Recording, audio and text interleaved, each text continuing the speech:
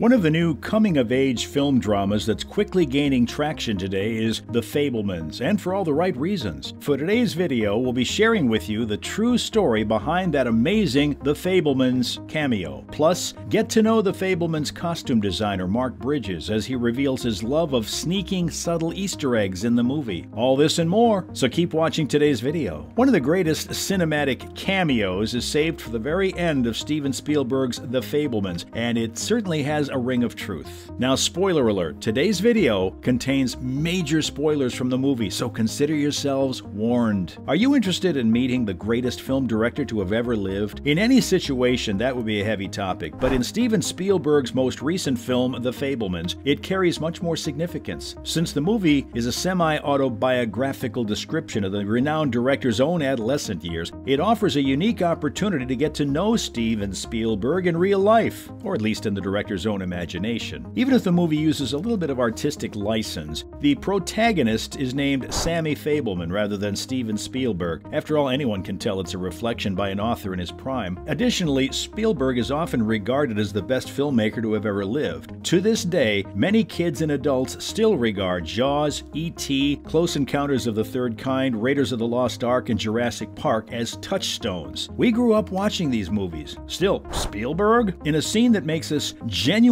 giddy, Spielberg underlines the fact that he grew up idolizing other filmmakers by including one of the most iconic cameos in movie history. Sam Fabelman, a college-aged character played by Gabrielle LaBelle, encounters one of his heroes, the unflappable and stoic John Ford, in the film's closing moments. And if moviegoers look, they could spot David Lynch, another legendary director, hiding behind the eye patch and the chewed-up cigar. That's correct. In a Steven Spielberg film, the filmmaker of The Elephant Man and Mulholland Drive portrays the creator of The Searchers. The scene takes place after Sammy had left college to pursue a career in movies. He begins by working for Hogan's Heroes co-creator Bernard Fine, who himself functions as a kind of cameo for Felicity star Greg Grunberg as the assistant to an assistant to an assistant. Ford is referred to as the greatest director of all time by Old Bernie, who also leads Sam through the hallway. In the confusing sequence that follows, Ford's secretary warns Sam he could have to wait all day for Jack, and then advises him to take off his tie so he can stay in the old man's company for 5 minutes rather than just one. When Lynch, playing Ford, finally enters the room, he is visibly intoxicated, irritable, and violent. He assesses Sam and commands the boy to identify the horizon on each Western-themed picture in his office. According to the Beard himself, the incredible episode is largely accurate to what actually occurred when Spielberg and Ford first met. In a tale Spielberg has retold numerous times, young Steven once met Ford and was given the task of identifying the horizon in several paintings. Spielberg met Ford when he was just 15 years old, although in real life, he was even younger than the 18-year-old Sammy Fabelman. This odd meeting occurred because one of Spielberg's cousins happened to be friends with the co-creator of Hogan's Heroes. This places the incident in or around 1962, which indicates that it was most likely soon after the release of Ford's final and greatest work, The Man Who Shot Liberty Valance, 1962. In The Fabelmans, Sammy attends the movie that reveals Ford's older, more introspective, and more pessimistic vision of the Old West. Ford, of course, already had a nearly 50-year career by that point and was already regarded as one of the greatest Western directors of all time.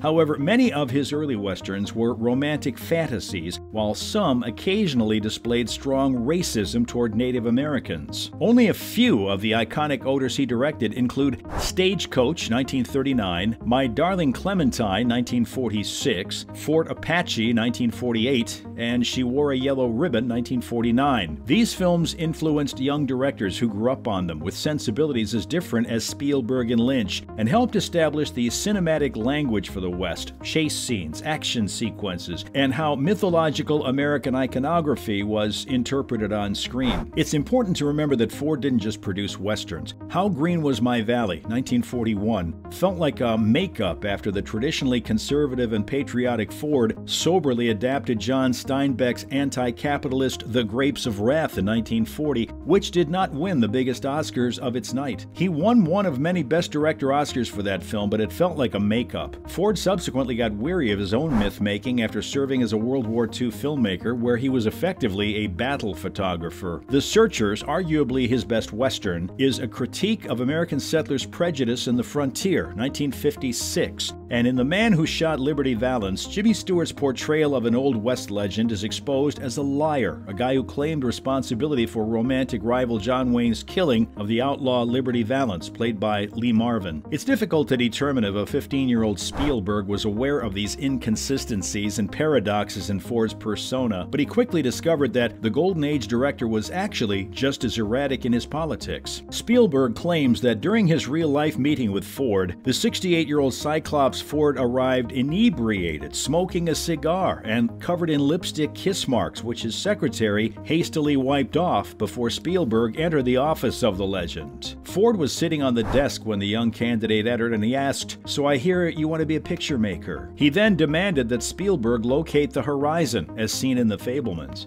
Ford said that Spielberg would make a decent painter if he can discern the aesthetic of the horizon as being at the top or bottom of a frame, but not directly through the center, or if he can understand why it's there and why it's not there. Although it's not the approach that the now elder statesman Steven Spielberg would adopt with younger directors, one gets the impression that he's very pleased with the fact that in 1962 he received one of Pappy Ford's infamous F-bombs thrown his way. For the record, another significant distinction between the real world and the Fabelmans is that Spielberg did not launch his acting career on Hogan's Heroes. After taking the tour once, Spielberg allegedly talked his way into the Universal Pictures lot and pretended to work there for more than half a year before people realized he wasn't an employee. This is one of Spielberg's own personal urban legends. However, the younger man's swagger secured him a position at the studio, where he quickly rose through the ranks to become a television director, albeit on Rod Serling's Night Gallery in 1969 as opposed to Hogan's Heroes.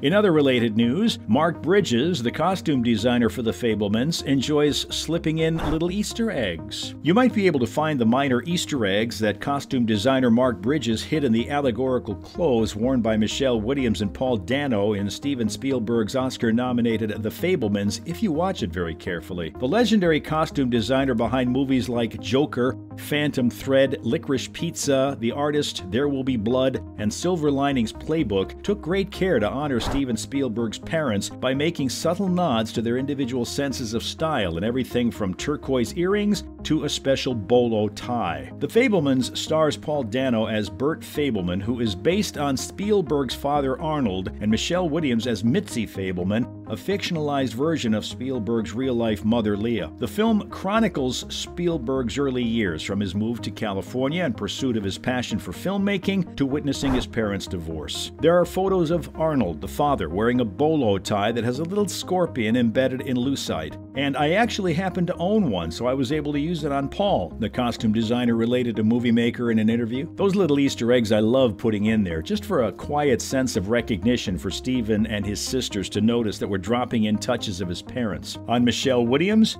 Bridges had a blast reenacting Spielberg's mother's distinctive sense of style. He admitted that he attempted to use a pair of his mother's exquisite and stylish earrings on Michelle. He had his sister Sue lend the earrings to him, and he also had the earrings in his possession. Sadly, Bridges claimed that because they would somewhat detract from Michelle, they weren't really photogenic. He admitted that they actually chose an option that was motivated by Leah's adoration of Southwest turquoise jewelry. They were able to find items that were extremely beautiful and ornate, but less distracting for photography because she created jewelry and other items. I always have to streamline my design so that they don't take you out of the scene, the renowned costume designer said. With that, we're wrapping up today's episode about The Fabelmans. Have you watched the movie yet? If you have, which is your favorite scene in it? Let us know in the comments section below. Before you go, don't forget to leave a like and subscribe to our channel with the notification bell on for more videos like this. See you next time, and thanks for watching.